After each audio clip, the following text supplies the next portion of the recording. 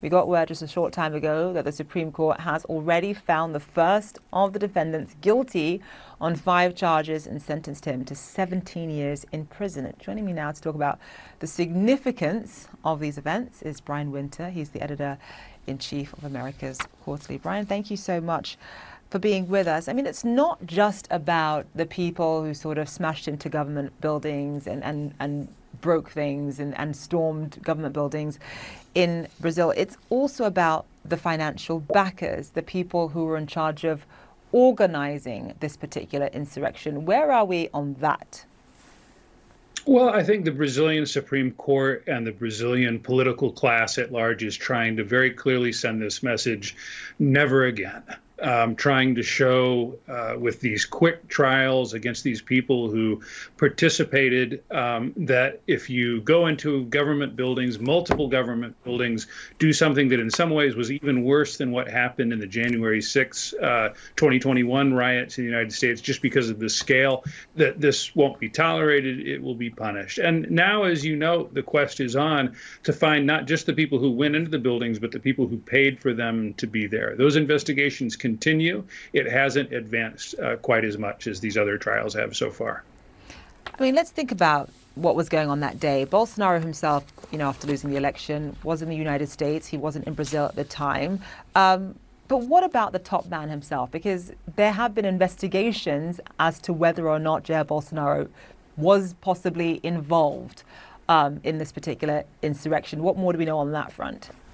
So there's no public evidence that former President Bolsonaro was personally directing this, and therefore these trials have not yet touched on him directly. But Bolsonaro has other legal issues, and he has already been forbidden by the courts from running in the next presidential election set for 2026 for spreading fake news about Brazil's electronic voting system in 2022. So at least in theory, if that holds, he's out. He may also face prison time for this scandal in which he allegedly ordered aides to sell jewelry that had been gifted to him by the Saudi Arabian government. So he has some other legal issues that he's going to be dealing with, I think, for the next months and years. I mean, I find that so interesting because, we talk about the sort of superficial comparisons between January 6th and January 8th in Brazil. But when you think about the fact that because Jair Bolsonaro intimated this idea that the voting systems were rigged, that you couldn't trust the voting systems, that he's now been barred from running in the next election, that is very different from what's happening here in the United States. I do want to talk about the division, the level of division in Brazil, because I remember talking about this on air leading up to the election. There was just so much division between the supporters of Lula and, of course, the supporters of Bolsonaro, not to mention that division was worsened by Bolsonaro's rhetoric itself. Where are we on how divided the country still is? So, believe it or not, things have gotten a little better. I think in part because a lot of Brazilians are just tired of politics. They're tired of the division. When I was last there in August, so very recently, there was the feeling had definitely changed. And people who I spoke to in politics and business and everyday people confirmed this. And I think there's a couple reasons. One of them is these corruption scandals involving Bolsonaro have really left the conservative movement, his supporters, shocked.